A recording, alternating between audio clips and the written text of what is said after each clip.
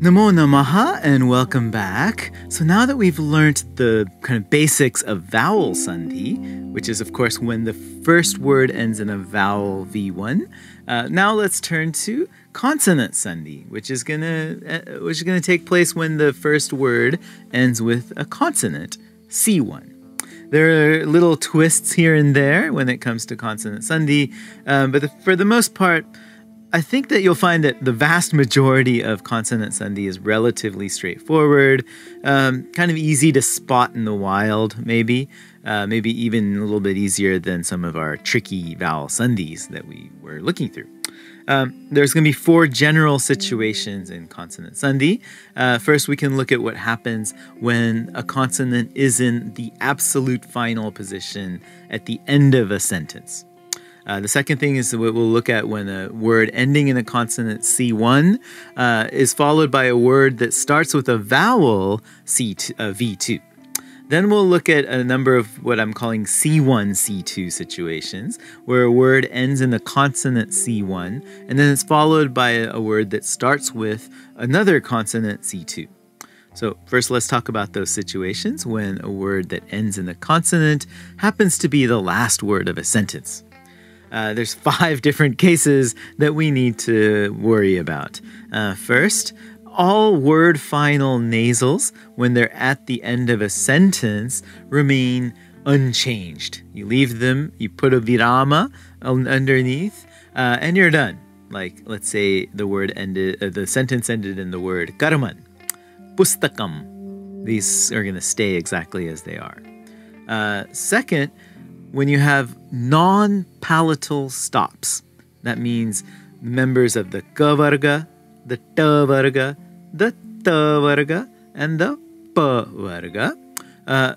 Aside from the nasals, because we already dealt with those, right? These vargas, these classes, are all going to reduce to their unvoiced, unaspirated sort of lead member of the class. So if we had a word like anushtub, which ends with a bhakara, and it's the name of a poetic meter, that bhakara, if it comes at the end of the word, the end of the sentence, it's going to lose the aspiration and also the voicing, and it's going to reduce down to your bhakara, your sort of lead consonant of the class, leaving us with anushtup. If we have the word suhrud, which means friend, that dakara, that dental voiced dental, is going to lose that voicing and become the dental dakara, turning it into suhrut. If the sentence final word ends in a palatal stop, now that one we skipped, something interesting happens. The palatal varga, the cha varga, I call them unstable. They're kind of like radioactive particles. They either are going to jump up to the ka varga, the velars, or they're sometimes going to jump down to the retroflexes. It's kind of unpredictable, these letters. You just have to learn which words go in which direction. But in all cases, the words will also lose the voicing and aspiration of that final consonant. So you're going to have the word watch, which means speech. If it comes at the end of the sentence, that chakara at the end is going to jump up to the velar class and become a kakara. And you'll end up with wak, speech. If in the word viraj, though, which means the kind of primal creation, the word final jakara is not going to jump up, but it's going to jump down to the retroflex classes. It's going to lose its voicing, and it's going to become a takara, and so the word turns into virat when it's at the end of a sentence. The cricketer. The palatal shakara, which is also going to behave this way when it comes at the end of a sentence, that word final sh, this palatal sibilant, is going to jump up to the velar class, the ka varga, and it's actually going to turn into a kakara, which means the word dish becomes dik, meaning direction, when it's at the end of a sentence. Those are the palatal stops. Let's look at what happens when the word ends in the dental sibilant sa or a retroflex semivowel ra. In both cases, when sa or ra are at the end of a sentence, it's going to turn into a visarga. This is actually an important feature to keep in mind right now when we when you see a visarga, think of it as representing usually an S and sometimes an R. Fix that kind of subconsciously in your mind right now. It's going to become valuable when we start doing visarga sandhi in our next segment. So if we had the word tapas, which means ascetic practice, not Spanish snacks. If this comes at the end of a sentence, it becomes tapaha. Namas, meaning bow, becomes namaha. We've had that, right? Namo namaha, right?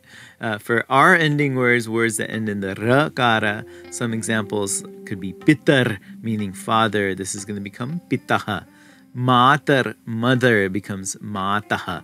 Punar, again, is going to become punaha. Finally, we can look at when there's a consonant cluster that finds itself in that word final position, absolute final position. Here the situation is kind of simple. Generally speaking, you're not allowed to have a consonant cluster that ends a sentence or a word. The cluster gets reduced then to just the first letter in the conjunct. So the word bhavant, which would mean being, becomes bhavan. Gachant, going, would become gachan.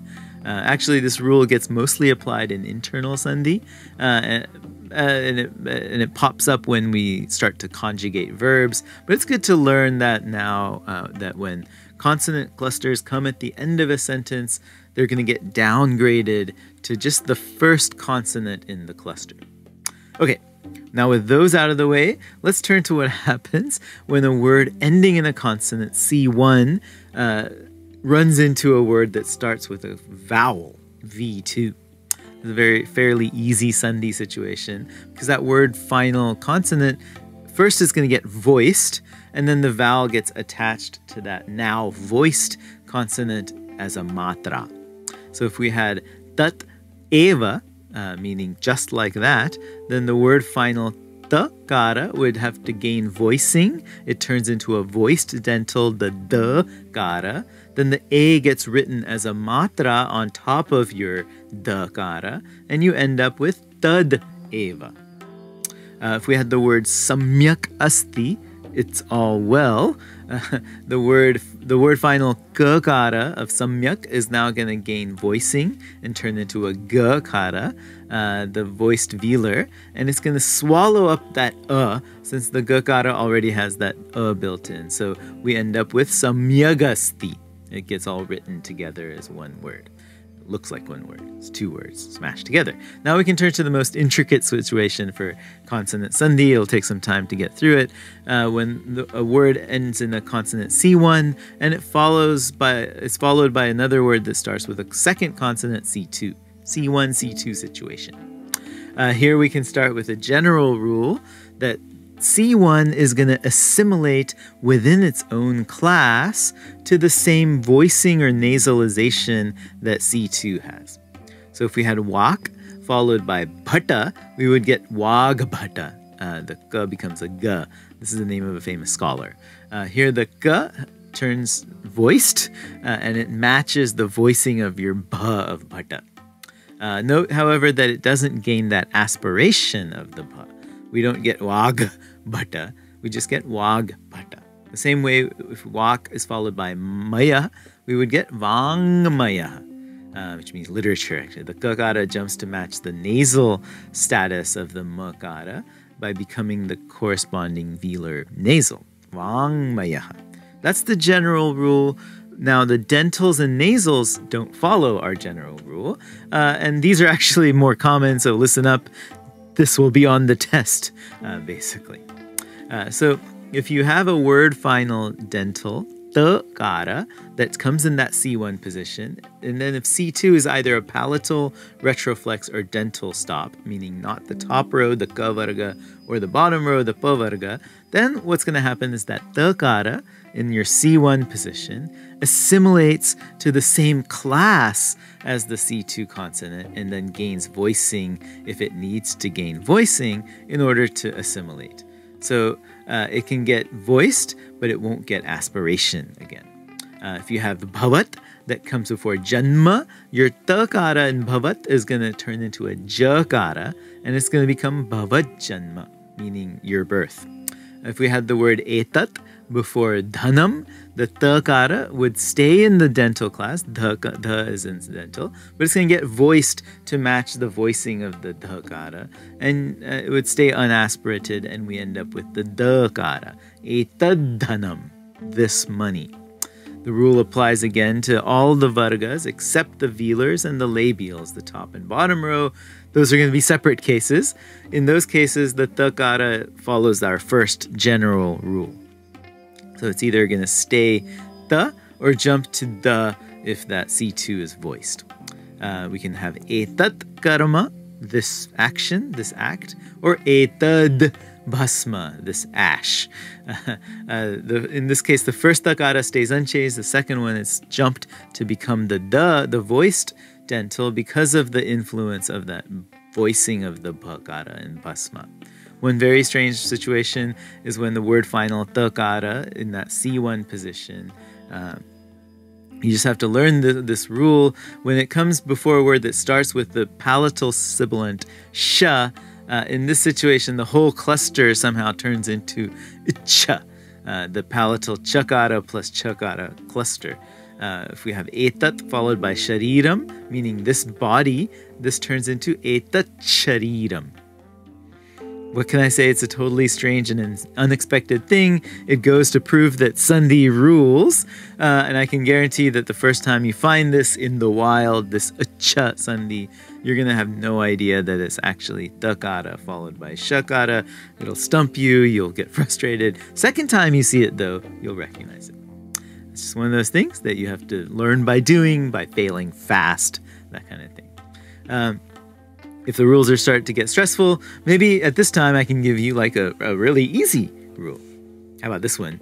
If in that C1, C2 situation, when the word ends in a consonant C1 and it's followed by a word with a consonant C2, if that C1 is a makara, an M, it turns into the anuswara, the dot on top of the last syllable, no matter what C2 is. So pretty easy rule there to kind of like lighten things up. So if you have pustakam pathati, she reads a book, it becomes pustakam pathati, anuswara. Vanam gacchami, I go to the forest, vanam gacchami. Ma turns into that dot on top and it's nasalized vowel. When C1 is our dental na, our nakara, now we're going to get slightly complicated again. Maybe too complicated, I apologize. Give you an easy one, right? If the C2 is a velar or labial classes, the ka or pa varga, the top and the bottom, nothing changes, and you write your nakara as a half N to create a consonant cluster with your C2. So you get asmin grame, in this village. Asmin pakshe, on this side. No change, but the N becomes a half consonant. If C2 is a palatal, a retroflex, or a dental, the middle three vargas, then one of two things is going to happen. Now, if it's a voiced consonant, the nakara jumps to the nasal of that same class. It assimilates to the nasal in that class. So Mahan Damaraha, a big riot, would become Mahan Damaraha. Etan Juhoti, he offers these, would become Etan Juhoti when the nakara becomes the nyakara. On the other hand, if C2 is a palatal, retroflex, or dental, but is unvoiced, then weird stuff happens. The nakara now turns into an anuswara, so no problem. But there's an inserted sibilant that's going to have to match the class of that C2 stop. So if we had gachan followed by cha, you would turn the N into an anuswara, a dot on top. But then you have to insert an S, a half sha, since that matches the palatal class of the cha. So you get gachonscha. Very tricky. And we're going to see this Sandhi all the time because of that cha, actually, which means and. Similarly, if you had tan followed by tan again, the first N is going to turn into an anuswara plus the dental sibilant, now S. So you have tan. If you have asmin followed by tika in this commentary, then we get asmustika with a retroflex sh that's added, asmustika. So indeed, Sandhi rules. We're going to now arrive at the weirdest consonant Sandhi rules of them all, in my opinion. If in your C1, C2 is a lakara, then kind of weird things happen in two different cases. If C1 is the T-kara, it's going to turn into a L-kara, and you're going to get a double L. So tat-lokaha becomes tal-lokaha, his world, her world. But if C1 is a N-kara, the dental end, strap yourselves in, Na is going to not become just an anuswara, but it's going to turn into what's called the Chandra Bindu, a little crescent with a dot on top. We saw it actually in our Onkara, if you remember. Our La then also gets doubled. So if we have Tan, Lokan, those worlds, this is going to turn into Tang Lokan, and it's all going to be smashed together into one word. Then last but not least, maybe the oddest, the weirdest rule of them all, is what happens when our C2 is a H-kara, our aspirate. In this case, the C1 stop becomes voiced, but then the H-kara turns into the corresponding voiced and aspirated member of C1's consonant class. So in the case of Vak, followed by Hi, the G-kara would gain your voicing, become the G-kara, but the H-kara now is going to jump into becoming the voiced aspirate velar. Since the G is the velar, it's going to turn into Da. So you get Vagdi. You'll see that, and it's going to be your job to know that it really means Vakhi. No one's going to help you. This means, of course, speech indeed. And you'll say Sandhi rules. And here's one last one to prove that Sandhi rules. Tat followed by Hi. The T-kara would become Da. And the H-kara becomes Da. And you get Tadi. That indeed. That's Sandhi indeed. Yes, it rules us. It's a special part of this journey into the language of the gods. It makes many people just want to get off of the train, but we've made it through the hardest bits of Sandhi, believe it or not. So you can take a break, look at all of the examples that you can find in the Goldman Primer, and do some of the practice exercises that we've given for you on the ubcsanskrit.ca website. When you're feeling comfortable, relaxed, then we can come back and we'll take on our final segment where we'll look at our last Sandhi topic, which is called Visarga Sandhi. So thanks for listening. Sorry to have overly burdened you with all of these Sandhi rules. And see you next time. Punarmilamaha. Dhanyavadaha.